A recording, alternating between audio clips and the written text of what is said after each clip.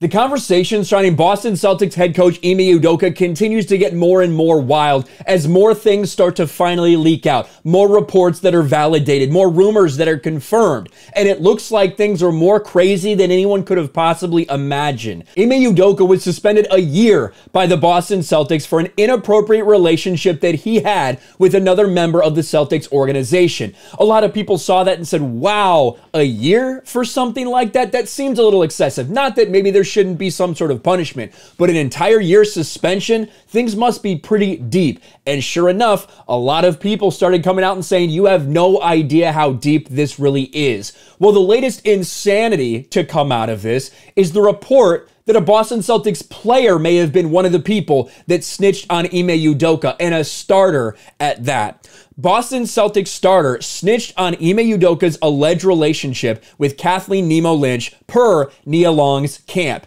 Now, once again, the Celtics have not confirmed the name of the woman that's involved. There's even potential that there's more than one person involved. But Nia Long is the actress who's Ime Udoka's fiance, who got completely and totally blindsided by all of this. That is apparently where these reports are coming from.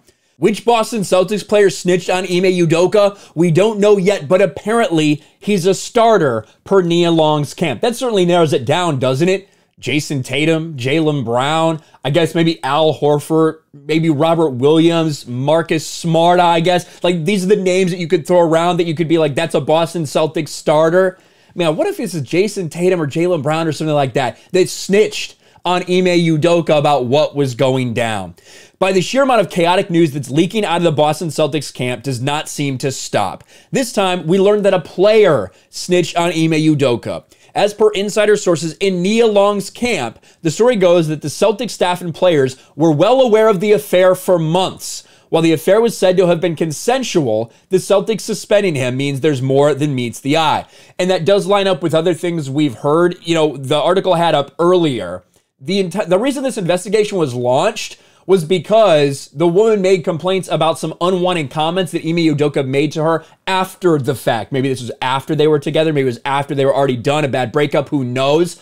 And the Celtics thought originally this was some kind of consensual relationship. They did some more digging. Things got very bad, and they suspended him for a year. So now everyone's left to sit here and pick up the pieces and try to figure out what exactly went down. So why did a consensual affair get this much backlash? Well, it's due to the fact that Ime has been accused of many more things. This was just the tip of the iceberg.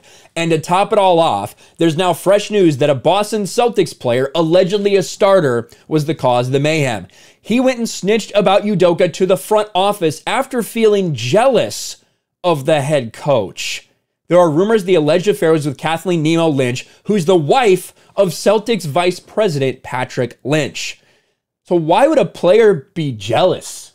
Was he hitting it too? That's legitimately, you have to consider all possibilities at this point.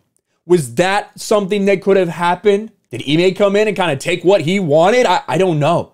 Anything is a possibility at this point with the way that we have seen them react to all of this. And this is obviously the apology that Ime Udoka put out there. I want to apologize to our players, fans, and the entire Celtics organization and my family for letting them down. He accepted this suspension. Now, is there any way Ime Udoka comes back and coaches the Celtics next year after all of this stuff? I guess maybe. I personally feel like he's probably done with the Celtics organization. If it was this bad, they suspended him for a year. If there's that little faith and trust potentially between him and the executives and everyone in that building, then I don't know if Ime Udoka comes back. But the idea that a player and a starter at that may have snitched on Ime Udoka coming from the camp of Ime Udoka's fiance, or maybe soon to be ex-fiance, only time will tell. This is nuts. Let me know your thoughts in the comments below. Smash a like button, subscribe to the channel, ring the bell for notifications, share this video out there, and I'll talk to you later.